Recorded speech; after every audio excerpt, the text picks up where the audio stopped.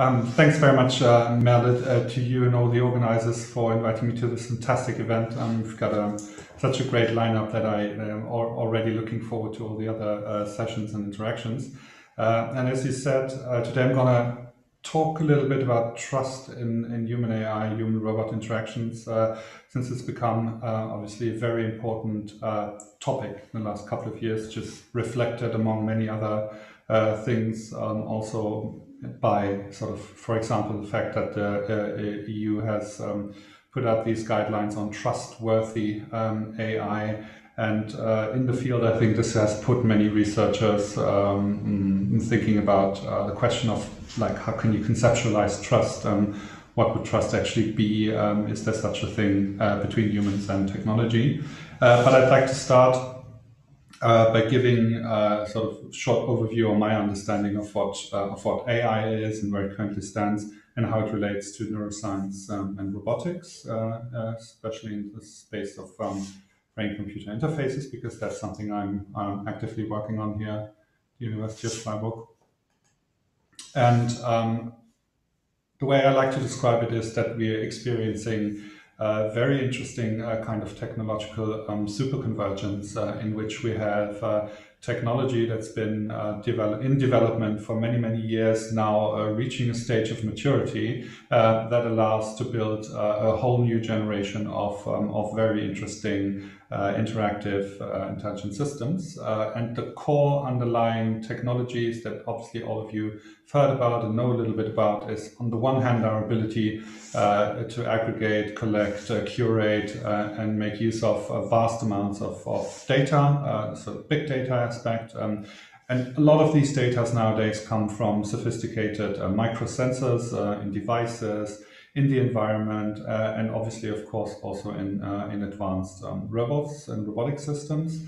But it wouldn't be, if it wasn't for our advanced understandings and deployment of also sophisticated algorithms, machine learning approaches, to analyzing these data, that we can make use of these technologies in very sophisticated ways now. And the core technology here is obviously artificial neural networks, often sort of subsumed under the moniker of deep learning. But what is actually meant when people talk about this is that we use a specific kind of architecture, software architecture, called artificial neural networks for deep learning. And I'm going to explain a little bit about that, so that everyone's on the same page and we know what we're talking about.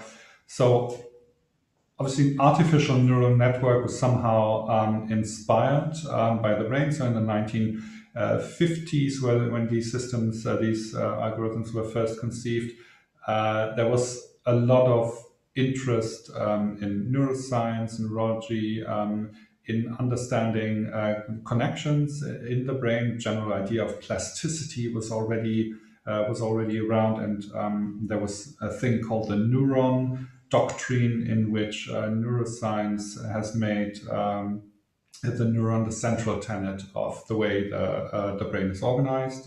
It's a processing unit. And the basic idea is that you have some kind of elements. In the brain, you would call them neurons. You could also simulate them artificially in computer programs. And these elements have connections, and that's pretty much all there is. And you can see here in this figure that then you can arrange these elements in such a way that, for example, all these different elements are connected to each other. And in the brain, this input layer would be neurons, for example, that have some kind of perceptual role. So cells in the retina or perceptually oriented neurons in the brain. They receive some kind of perceptual input. It could be light, chemical signals, bioelectric signals. And they do something with the signal. They send the signal to other neurons with which they are connected, and then generate some kind of output. Can be a perception, can be an image, anything. And the ingenious idea was to say, well, if this is approximately what the brain does with visual input, other perceptual input, couldn't we also simulate this in silico in computer networks? And so the very first sort of primitive idea was to say, okay, you've got a couple of neurons here as an input layer, and then you have layers in between, hidden layers, and then an output layer. And the sophistication of what the network can do is basically determined by the connectivity between all the nodes, but also the number of layers within such a network. And initially, there were quite substantial computational limits to the way in which these networks could be computed. So processing power was just not sufficient all the way to the sort of 80s, 90s, and even 2000s to really do sophisticated and interesting things with these algorithms. So the basic idea is now around, it's been around for decades, but we could really only meaningfully deploy these networks for applications such as image recognition, pattern recognition, computer vision, as it's generally called, once we were able to build more sophisticated architectures, more layers, more networks. And this has given rise to the sort of deep learning revolution in the last couple of years, where one very good example, I think, is that in computer science, you have these so-called competitions in which you would sort of, for example, give a set of images to algorithms, and the task for the algorithm is to do a classification or pattern recognition. And ImageNet was one very large collection of curated, annotated images. Let's say, for example, breeds of dogs or other sort of groups of images.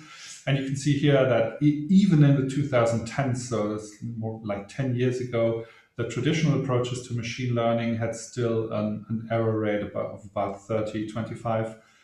And then once the first deep learning networks came around, which had sort of 8 intermediate layers, so were more sophisticated than the early networks, but much less sophisticated than the ones that we have today. Even the introduction of these first generation of new artificial neural networks already halved the error rate in these, basically blowing away the competition. And you can see here that in the subsequent years, with increased sophistication of the networks, with here the ResNet architecture, for example, having 152 layers in between, basically the competition became obsolete because the network became so good at pattern recognition, image classification, that they had to find new challenges.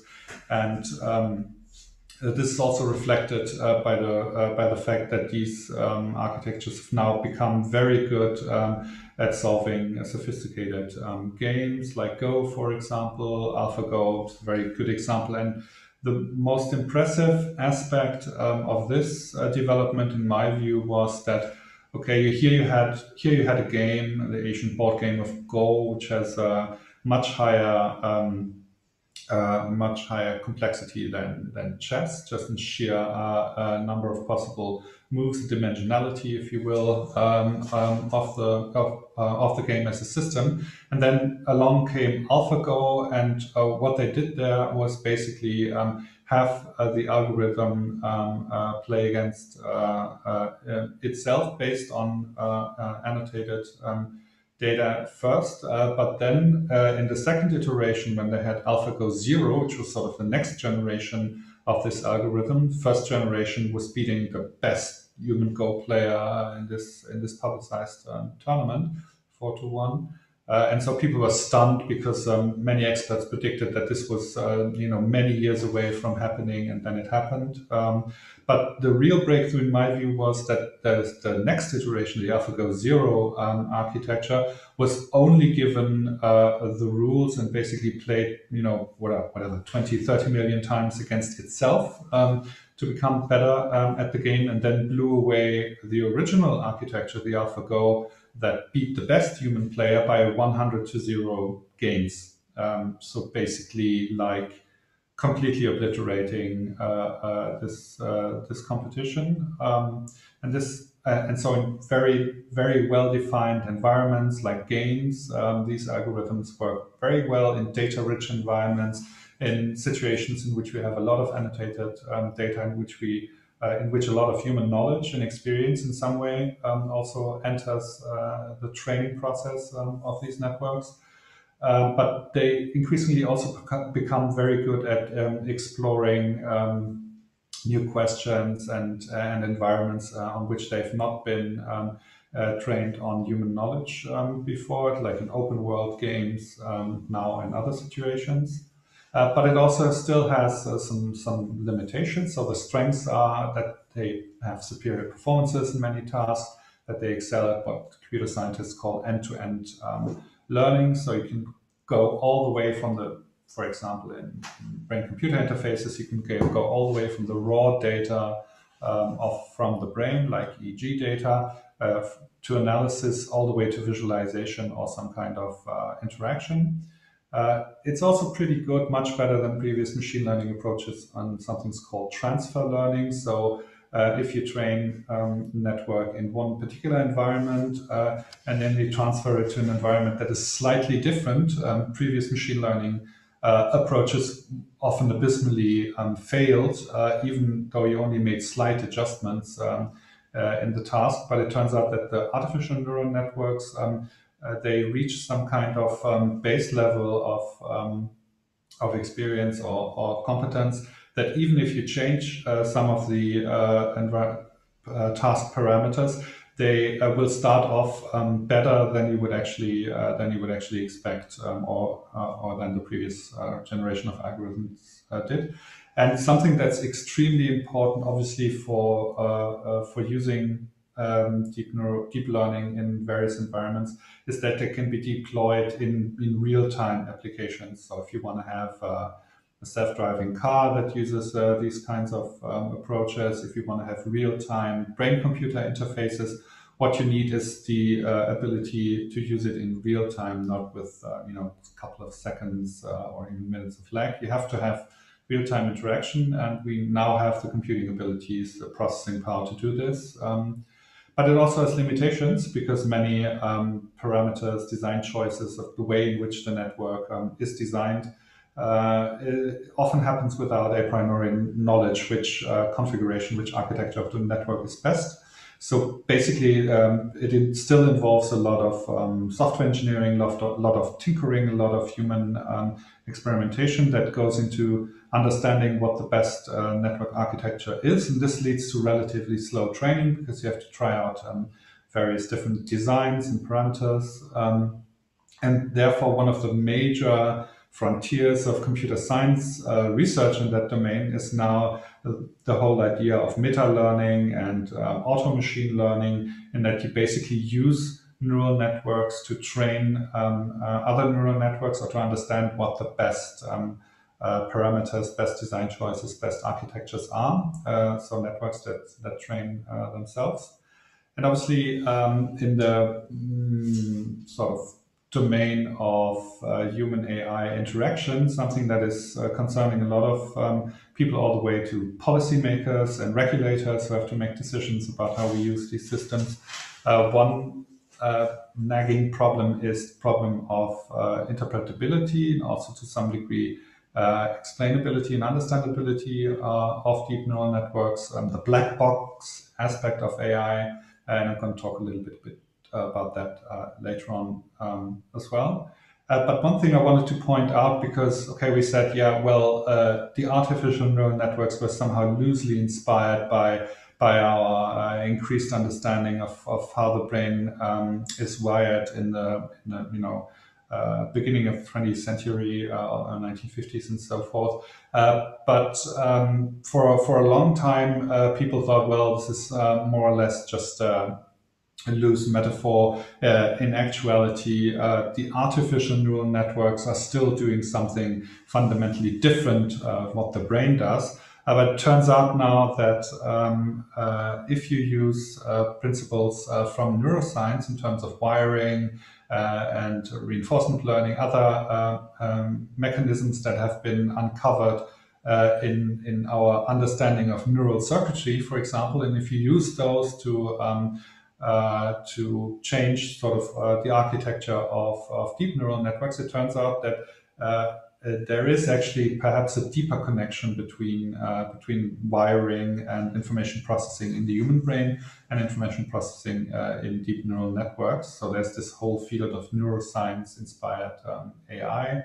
Also, the idea that we can now perhaps even build new kinds of computer chips, whole area of neuromorphic computing, in which the general idea is to say, well, what if we designed a chip in such a way that it looks like a biological neural network and works like a biological neural network? Could we have energy gains, efficiency gains, and computational gains? And it turns out that this seems to be the case. So the first generation of neuromorphic computing chips factor 1,000 more energy efficient than traditional computing architecture, specifically for deep learning applications. So a lot of excitement in sort of the convergence of ideas from neuroscience and AI.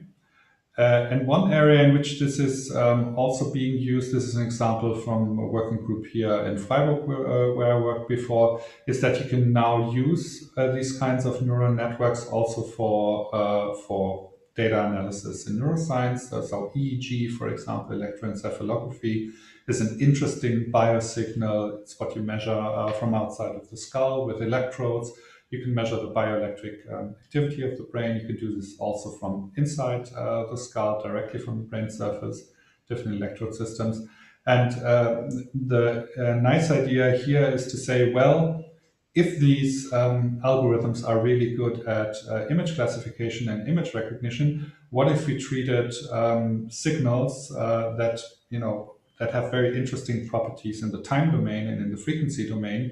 What if we treated them like images as well, applied a sliding window, a high sampling frequency in which you would look at the signal, the high sampling rate, but basically treated it like a succession of images. And if you do that and use convolutional neural networks, you can gain very nice insights and use this for real-time applications in neuroscience. So one example here is a BCI setup, brain-computer interface setup, in which you have EEG system here, a graphical user interface computer here, and showing that you can use deep learning algorithms to operate an autonomous robot here.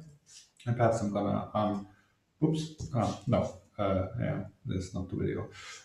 Yeah, so the future convergence here will be in the area of neuromorphic computing. This is an example of the Intel Loihi chip, where you can see that the chip architecture is fundamentally different from what you would have in a traditional CPU or graphics processing unit. But of course, these new generation of AI-based neurotechnologies come also with major challenges, because obviously generating a lot of brain data or processing personal data, sensor data from robotics requires a lot of attention for security and so informational security and informational privacy. Because ultimately, any kind of device, whether it be a robot or a medical device or an implant, has a vulnerability in terms of being hacked. So this is an example of implantable pacemakers, even way back in 2008, that used wireless signal transfer, and with basic equipment from electronic shops, people are already able to access these devices and deliver command shocks. So because of the sensorization of our environment now, and that most information transfer happens wirelessly via Wi-Fi or Bluetooth or NFC and other means, we need to ensure that signals that travel between devices, sensors, and humans actually obviously secured from unwarranted access.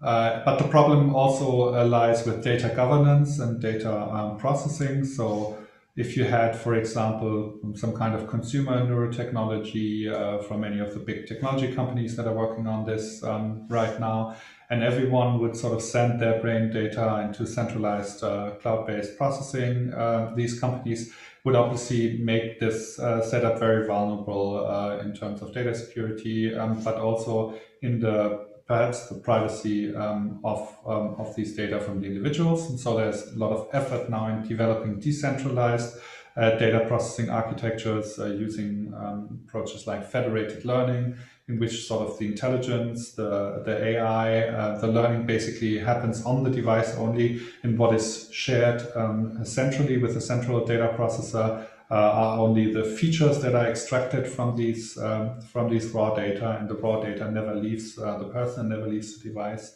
So that could be an approach. Other approaches are differential privacy, homomorphic encryption, multi-party computation, so software, hardware-based methods for securing these data from unwarranted access.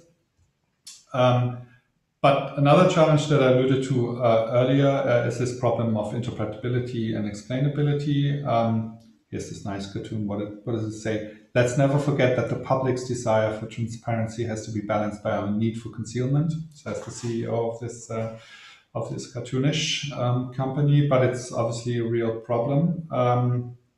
And the background is, or the basic problem is, that if you take different kinds of machine learning approaches, like, obviously linear regression be something that has that is understood very well, where you have a high degree of interpretability, so that you understand what the algorithm is doing and why the result has come about. But in deep neural networks, the internal learning dynamics, feature selection, how the network generates the output that it does, be it for pattern recognition or for prediction or for whatever it does. It's much more accurate in many tasks than these other approaches, but what is suffering is interpretability, our ability to understand what is actually going on in these networks. And so in closed human-machine setups like, say, intelligent closed-loop BCIs, the problems is often, so a closed-loop BCI would be something where you use brain activity, for example, to operate this robot, maybe based on deep learning, and then the robot gives some feedback, visual or even haptic, or even for interactive brain stimulation. And so people now worry about this black box aspect, that we don't understand how the robot works, we don't understand how the AI works. But from a neuroscience perspective, the brain is pretty much also a black box, because we often do not understand how cognitive processes work. We could go into sort of how this relates to the sort of problem of multi-scale representation of cognitive processes. So the difficulty to understand what's going on in single neurons or in an ensemble of neurons in local regions of the brain and in large-scale networks in the brain relates to various cognitive processes like speech, language, thought, emotion, and so forth. So the basic problem that we cannot observe activity at all these different levels of observation at the same time, and therefore don't have a full and complete understanding of what's going on in the brain in relation to all these processes. So two black boxes in close interaction might present a fundamental problem. Because ultimately, depending on the context, this might be more or less problematic. Because if you imagine you had here a consumer brain-computer interface that you use for gaming or for entertainment in virtual reality or art, for example, we might not care so much about the interpretability problem and might not be such a big deal. But if we use the same system for performance monitoring for pilots or for BCI control in wheelchairs, for example, transparency, interpretability, explainability is a big issue because it might become a regulatory requirement, for example, for medical devices or for robots. And this leads to some degree also to the sort of more philosophically minded or legally minded problem of accountability or responsibility in human AI interaction or close human hybrid human AI human robot co-actions. So obviously we cannot, here if you have this fictitious killer robot, would make no sense to actually put the robot to court and on trial because in close human AI interactions, you have increasingly close hybrid systems in which maybe a human and an intelligent system interact in a certain way or co-act in a certain way. And you could have the situation, so imagine someone who's paralyzed, who's operating a robotic arm with their brain activity, and then the agency of the person might diminish because more decision-making capacity, more action capacity is transferred to the algorithmic system, to the robotic arm. So you get these strange situations of shared agency, hybrid agency, human-machine co-actions. And then we can say, okay, we understand that the system is now making decisions or taking on actions, but what we don't understand is what happens with accountability, responsibility if it diminishes in the human. Like, where is this accountability going? Can intelligent systems, can robots, can AIs actually be held accountable or responsible for certain actions? The fundamental underlying problem is the problem of sort of moral agency. So in the space of, in relation to robots, this has been described to say that rather than taking a dichotomous view in which you would say either you have full moral agency, so you're like a human who can make informed decisions based on evidence or intuition or other mechanisms, or you don't have moral agency at all. It's obviously the reality is much more graded, in which you would have also something like functional morality, in which a human, for example, could behave as if it had full moral consciousness, so would understand the reasons and consequences of their behavior and had introspective ability and the ability to explain their behavior. But in reality, nothing is going on, even though the person behaves in that way. And so the closest equivalent in humans would be something like psychopathy in the sort of sense, and that forensic psychiatrists use it, in which you have people who might still have the capacity to act as if they had a moral conscience, but in reality had no moral conscience at all. And then you could have operational morality in robots. That would mean that you can program certain desirable behaviors into the system, that it can act, again, conforming to certain moral standards or rules. So it's a top-down approach to moral decision-making, but it could never have anything like moral learning or display the full range and complicated range of human moral consciousness and moral decision-making.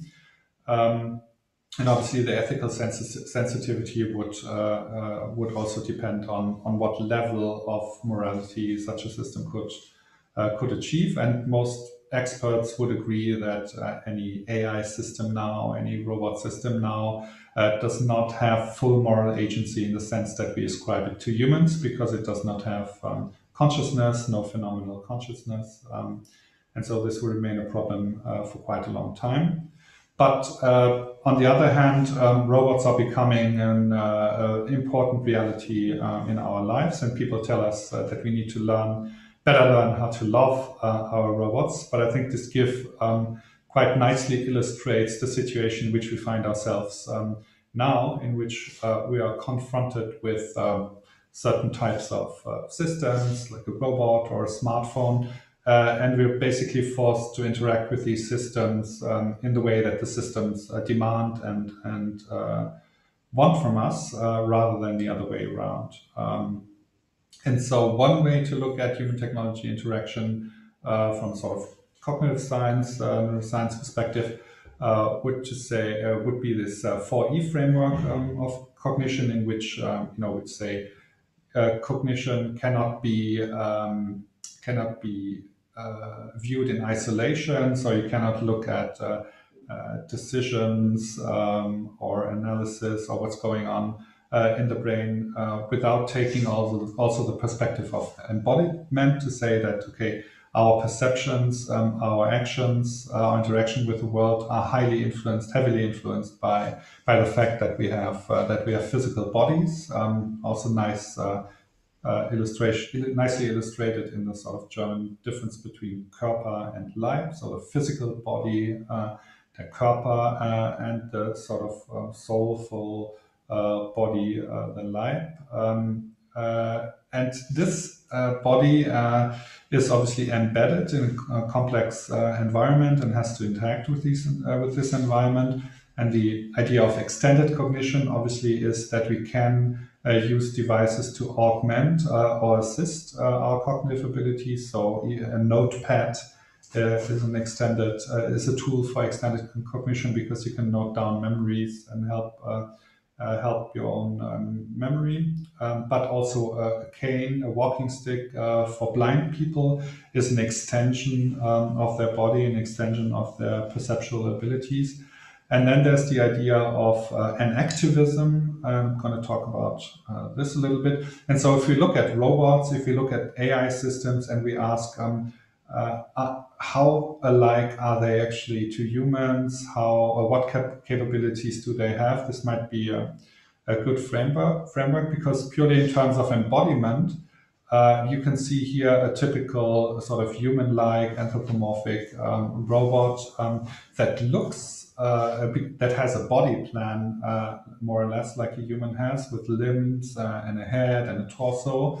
And therefore you might think, oh, this is actually an embodied robot. But on the other hand, in actual fact, this is a very rigid system that has no sophisticated perceptual abilities and no haptics to speak of.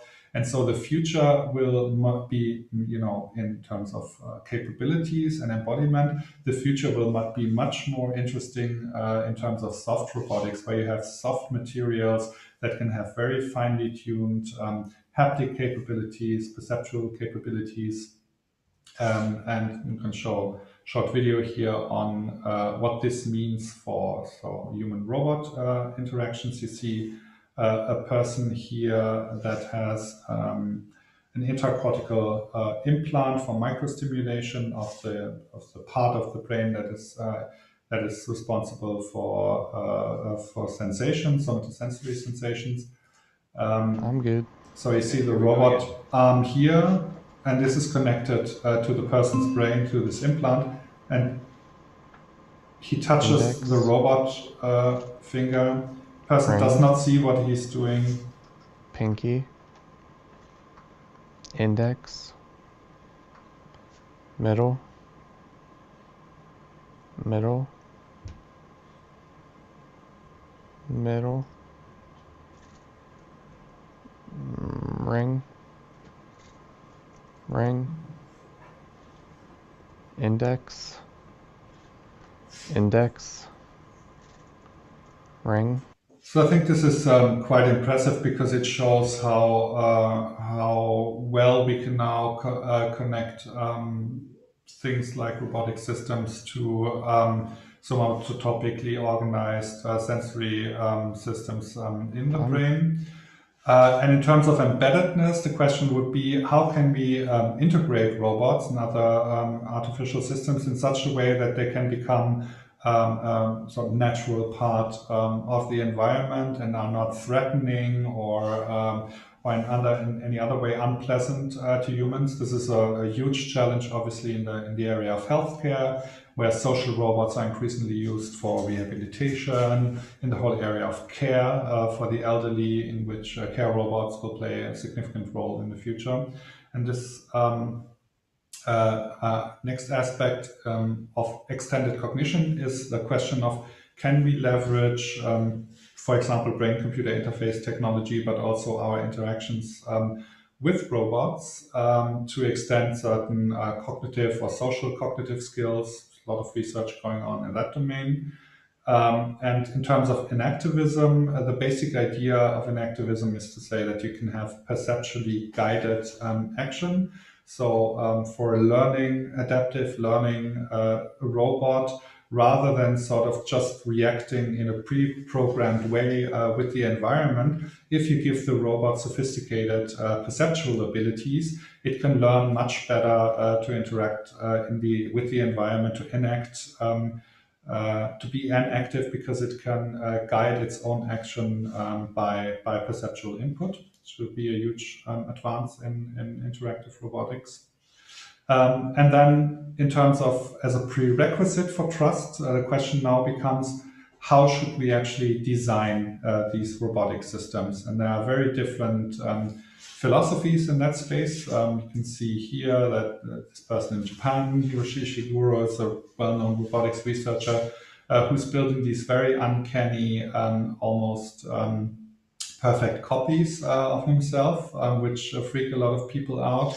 Whereas in other domains, so we have colleagues from the University of Siegen who are developing these household robots, and their design philosophy is to say that the design of a robotic system should actually match the capabilities of the system in terms of its interactivity, in terms of its social capabilities. So a system that is only used as a service robot for showing certain content or bringing you a cup of tea should be designed to be immediately recognizable as a tool or an appliance. So it makes no sense because anything that has a very strong anthropomorphic design can induce the illusion of social interactivity in such a way that people will ascribe a robot that moves like a human, that looks like a human, automatically we ascribe these systems as social capabilities that the systems often cannot fulfill. And this can lead to all kinds of failed human-robot interactions, and will also be a big problem in terms of building trust between robots and humans. And you can see here, okay, can they ever become social others, partners, or friends? And you can, have a lot of different estimates of what the developmental trajectory of social robotics will be. But I would agree that at the moment they are merely helpers and concierges, but people want to have social robots that act more like friends, teammates, or coaches. But in this space, you do not have to trust your washing machine, you do not trust your car, but you rely on technical appliances that surround your environment to work well and to perform the tasks that they're designed to perform. But the more interactive these systems become, the question of trust may become a real issue. And we wrote a little bit about this in the space of social robots for rehabilitation, and said that, of course, safety is an important prerequisite, but also the notion of being able to generate shared goals, even intentions, which is problematic, of course, philosophically. The question of predictability, but also the ability for mutual attunement in terms of being able to interpret human emotions and human behavior.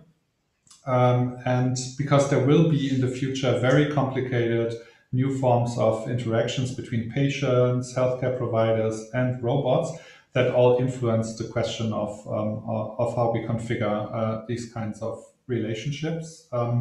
And I would also say that I myself am a little bit skeptical whether trust is actually really the best way to describe this, because you could say, well, trust is so much influenced by psychological factors. Trust, sort of the other side of trust is that trust can be betrayed, that there's also mistrust, and so a robot that can never betray you. Could you really trust this system? Something that we could perhaps discuss in the Q&A. So the whole psychological level is sort of missing in human AI, human robotic interactions at the moment, because again, robots and AI systems don't have full consciousness, don't have phenomenological experience, and therefore cannot act in the same way in that respect as humans can. And this can become a problem in the way in which we design and deploy technology in society, because this framework of sort of persuasive technologies says, okay, we can say these can be tools, but technologies can also be a medium, like VR, for example, is both a tool because you can use it for research, for example, but it's also a medium because it can show content, it can relate information to you. But at the moment in which we understand these technologies as social actors and create relationships by providing positive feedback or modeling targeted behavior or attitudes, or providing social support, the interactions become much more complicated because of the accountability gap, because of the lack of consciousness that these systems have. And that can lead to very complicated situations, all the way to deceptive illusions, manipulations, and so forth. Because another important aspect is the aspect of vulnerability, because humans are vulnerable in so many ways. They can be vulnerable because of mental health issues, because of social injustice, because of institutional problems, like prison populations are vulnerable by the fact that they're imprisoned, for example. Can be also dispositional by certain character traits that we have. And so humans are vulnerable in many ways, and robots and other systems that simulate social capabilities that they actually don't have might exploit these multi-dimensional vulnerabilities in interactions. This is in the space of VR. We wrote a little bit about that. Therefore, we need a very close interaction between biomedical ethics and ideas from design thinking, value-sensitive design, human-oriented design, to build better systems in the future. And one way we're doing this in Freiburg is also by engaging in a lot of outreach activities. So we had this program 2 years ago where street artists and scientists from the university created big murals, and maybe reflecting a little bit on this problem of mutual understanding and the black box aspect of human-machine interaction. We created this mural with fantastic artists from Berlin. And might close with a nice quote by the British philosopher Nora O'Neill in the context of talking about transparency and information. She said that unlike in passenger pigeons, information does not automatically fly to the right audiences. So in human-machine interaction, the onus to build trust in this technology, rather than building systems that induce trust without actually having the capabilities for maintaining trustful relationships. The onus is really on us to design the systems in such a way that they can be reliable, safe, but also meaningful to interact with. So I'd like to thank all the collaborators, my lab here at the University of Freiburg, and obviously, again, the organizers for inviting me to this event. Many thanks.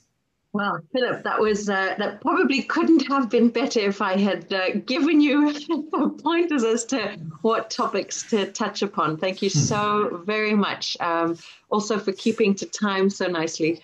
If all our presenters could be like that, we would be in good shape. Thank you so much for starting off our program in such a fantastic way. We have questions coming in no particular order. We have a question from Yorgos Karpus, who says, to what extent and detail do we need to specify objectives that AI-powered agents have to pursue? Is this another limitation to the use of AI tools? Yeah, this is a very good question, because in terms, as I said, in terms of the capabilities, AI systems are very good now at performing tasks that we set for them. So if we say sort these images or find cats, find dogs in a collection of images, they can do this very well. But what distinguishes us as human agents from artificial agents like AIs or robots is that we can generate our own goals. So we can say, I now want to have a cup of coffee, or want to travel to Italy whenever if this ever will be possible again in the near future. So we can generate high-level, long-term goals that are, of course, obviously tied to certain intentions, and there are sophisticated understandings in philosophy, frameworks in philosophy now that distinguish different levels of intentions, like proximal intentions, where want something here and now, which is very close, but also very distal intentions in which you can make long-term plans, in which you have commitments to certain causes, and which you have certain conceptual frameworks under which you're operating. And this is all these deeper levels of conceptualization, of consciousnness, and goal-directedness are currently lacking in AI. But what we can do is, if we train so if we use a deep neural network without giving it any specific goals, and just the instruction to find patterns in a pile of data, for example, it will still do that. But then the problem arises that we might not understand the way in which the algorithms arranges the data. And so we are sort of bound in this space in which we can say, okay, we can make AIs perform certain tasks better than we can in data-rich environments. But if we unleash them and let them explore freely the parameter space out there, they might come up with classifications that and recognition patterns that do not match our own pattern recognition abilities, our own cognitive frameworks and abilities. And so that would lead to a fundamental problem of understanding each other. So my favorite example, if I may just shortly maybe, is that MRI scanners, for example, can resolve sort of up to 5,000 shades of gray, like in the raw data and the raw machine data of the MRI scan, but the data is heavily downsampled because the human perceptual system can only distinguish like 30 or 50 shades of gray, hence perhaps the book, or not, I don't know. So 50 shades of gray, experts can do a little bit more, and all of radiology, all of clinical radiology, all of neuroscience, basically in this space, is based on this of our perceptual ability to distinguish these different shades of gray. But imagine you let an artificial neural network loose on the machine level data of an MRI machine and say, find patterns that are characteristic or predictive for certain kinds of states or for certain long-term issues like, will this person develop dementia in 10 years, predictive algorithms. And then it turned out the algorithm is very good at doing that. So the prediction is very good, or some performance is very good, but we cannot understand it. Like we cannot, because we lack the perceptual ability to resolve it at this level of granularity. And this would create, of course, a huge sort of epistemic gap between AI systems, between artificial systems and humans, and which would again pose the question of like, can we trust this system? Is performance, fidelity in performance alone a good characteristic, or do we actually need an understanding of how the system comes to its output, comes to its conclusion? It's a fundamental problem in human. We'll have to update our learning to understand the new ways of processing the data. We have a follow-up question, which I think you touched upon in a slide that came after the question popped up. But the question was, should autonomous artificial agents always be unconditionally benevolent towards humans, even if this makes us, example, lazy or exploitative? And I think you touched on this a little bit. Maybe you want to go into it a little bit. Yeah, this goes a little bit into the sort of problem of moral machines, or like, can you actually use a top-down approach for programming rules, and 3 laws of robotics or whatever, have some kind of overriding general rule that will lead to sort of safe and benevolent behavior under all circumstances. But the problem will be, of course, that human interactions and environments are extremely complex, and you will eventually find situations in which this pre-programmed behavior can have the exact opposite effect, because it might put certain that might protect one group of people and put other people at harm. So any kind of top-down pre-programmed rule like do not kill, that's a very fundamental human rule that we all try to live by and follow in our everyday life, I hope. You can easily construe circumstances and situations in which this fundamental rule just does not hold true, and therefore I'd be very skeptical whether these, any set of sort of general norms or moral rules will lead to reliable, safe, and effective human-robot behavior. But rather, like morality in humans is a developmental process. And so I'd rather take the view from developmental psychology to say that humans come to the world with the ability to learn rules and norms from their environment. And then you have, in the first couple of years, it's obviously the parents that closely interact with the child, and children learn by imitating their parents. But then eventually they grow sort of moral consciousness, if you will. They understand rules and why they're important. And then they interact with their peers and they try out these rules in very playful, sophisticated interactions on the schoolyard with their siblings and so forth. And this is quite a long period actually in which you are sort of protected in the parental environment, but you can still play around with these rules. It's basically what my children do all the time, like testing the boundaries of these rules and see whether they actually hold or whether they're flexible. And so if we had systems that could learn from the environment the explicit and implicit rules, they would, I think, be much more robust in terms of moral behavior, in terms of adequate behavior with humans than if we only use the top-down approach. Fantastic. We have some follow-up questions if you still feel up for it. We have somebody asking, while the technical or technological development surely pursues making AI systems more capable, do you think we should draw a line where technical development should stop, given some of the ethical concerns you raised, like transparency? Yeah, it's always difficult to say we need red lines because human societies thrive on innovation, and in many ways, so here in Freiburg we have a long tradition of sort of philosophical anthropology, phenomenology. In that perspective, the hardcore positions are to say you cannot think humans outside of technology. So all our history, all our interaction with the world is to some degree based on technology, fire, everything. And the hardcore philosophical anthropologists will say that even your teeth and your digestive system are a kind of technology because you transform things and make use of the environment.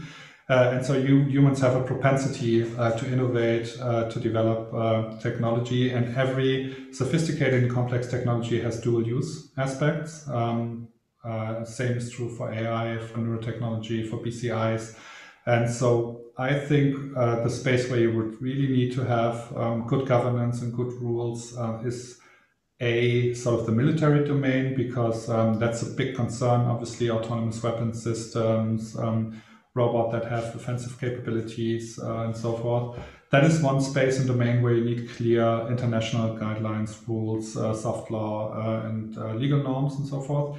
And the other is sort of the whole area of consumer protection and consumer technology, because there you often have fraudulent or technology that is driven by marketing claims rather than sort of having our best interest, our well-being, our flourishing in mind.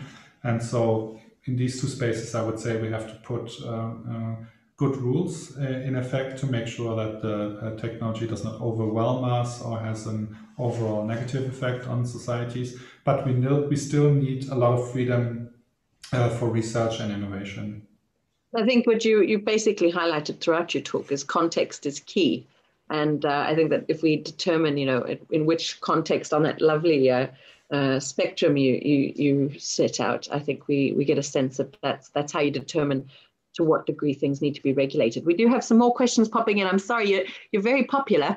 We have another question saying, we often consciously decide and choose how to explain our own actions to others. Being a bit of a black box in this sense is sometimes useful. Are we requiring too much from AI? And I think you sort of, I think you hinted at the fact that, yeah, we, you know, when we interact with other individuals, human agents, we don't necessarily expect to understand exactly how they came to the conclusions that they came to. It's a very good point. Thanks very much for the question. This is something we're actually discussing with our legal colleagues in the interdisciplinary research program here a lot, because they often say, look, most people do not understand the technical systems that they interact with to any degree of sophistication. So the average car, not even self-driving car, just the average car that is rolling out of the factory nowadays has 100 million lines of code. 100 million lines of code for the average car. And so most people don't understand how their car works, how their dishwasher works, how their washing machine works. But we have a good framework of regulations and safety measures in place to make sure that we can interact safely, more or less safely, with these systems.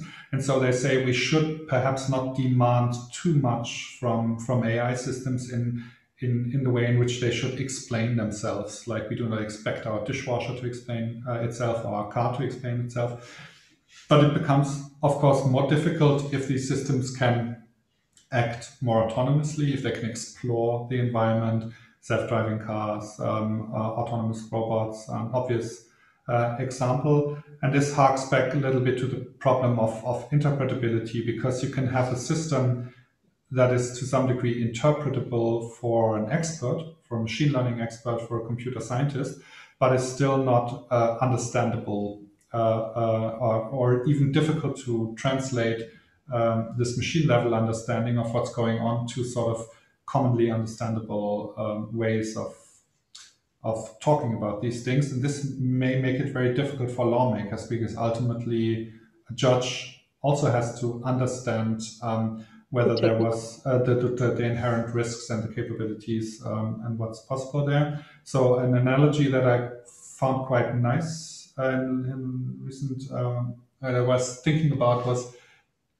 in fundamental physics, for example, you have something like general relativity, and that's at the mathematical level an extremely difficult set of differential nonlinear equations that even at the time, and perhaps even now, very few people can penetrate and understand to the last degree. And the genius of Einstein, for example, was to say we have this very difficult set of nonlinear equations, but I can unpack it in such a way that I can tell you about it in metaphors, and talking about moving trains and observers and time in such a way that it's understandable, immediately understandable for everybody, what general relativity is and what it does.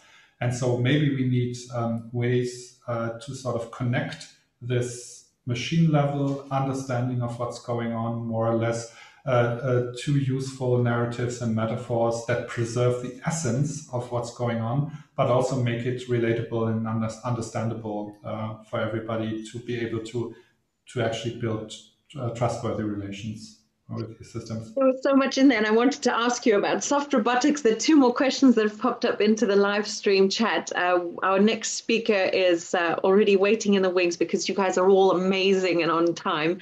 Yeah, Philipp, thank you so much for all your fantastic input today. I wanted to ask you more, as I said, about soft touch, because I work in effective touch in humans, and we use that as a bridge to, in fact, between one another at the beginning and end of conversations, sort of like a negotiation protocol to say, yes, I'm ready to initiate with you. You know, so soft touch becomes so fantastically interesting as a new frontier for me. But we'll have to pick up maybe in GatherTown, which we've set up for our coffee breaks.